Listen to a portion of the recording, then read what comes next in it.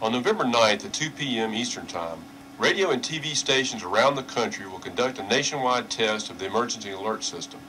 This special test will be similar to the test you hear and see each month and will only last about 3 minutes.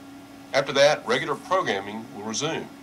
When you receive the test alert on November 9th, remember, it's just a test. In the meantime, please help me spread the word to your friends, coworkers, and family members that this is just a test. And thanks for your help.